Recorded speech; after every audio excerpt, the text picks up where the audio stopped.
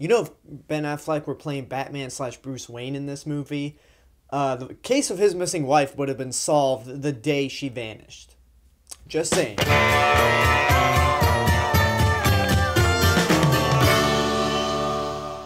So Gone Girl is the latest film from director David Fincher, who made films like Fight Club, The Social Network, Seven, etc., and is based on the 2012 novel by Gillian Flynn, who also adapted the film's screenplay.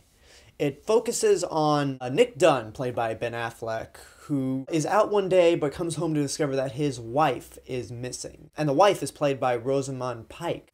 Hope I'm pronouncing that first name right. So he goes out to try to find the case of his disappearing wife, along with his sister, played by Carrie Coon, and his attorney, played by Tyler Perry, of all people, as the plot takes many twists and turns. The less said, the better. This is very comfortable ground for David Fincher. His primary field is in thrillers and movies that have a lot of twists and turns, like Seven, Fight Club, and his remake of The Girl with the Dragon Tattoo. And it has a lot of his characteristics in the movie. It's got, again, thrills. It's got a score by Trent Reznor and his partner.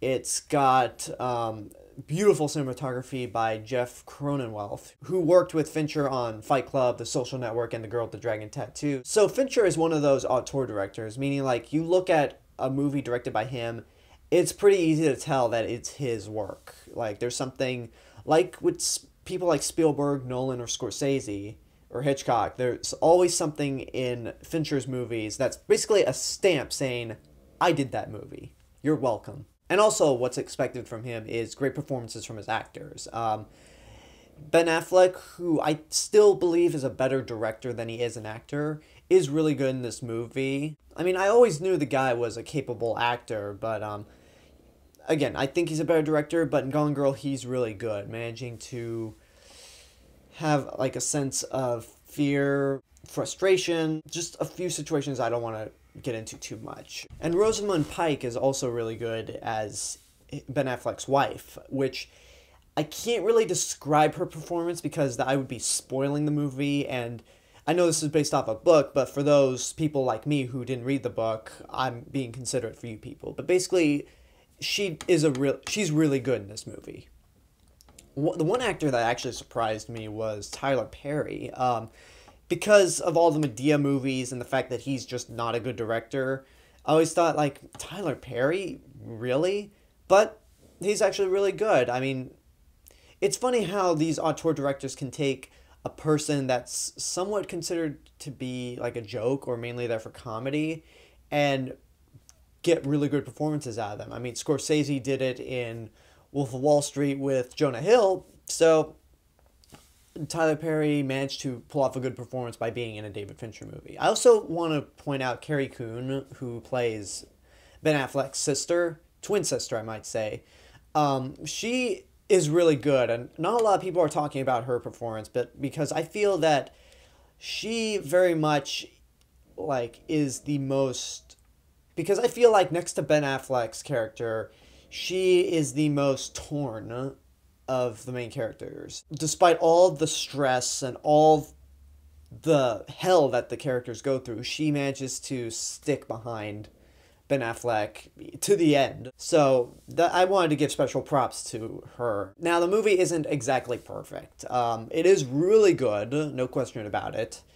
But I feel that it's a little too long. I mean, I was never bored, but it could have been trimmed by 10 or 15 minutes, and I thought the ending was kind of weak. There was a point, I don't want to say anything, but there was a point when I was expecting something to play out, and it just ends. So I'm just like, okay, what's going to happen next?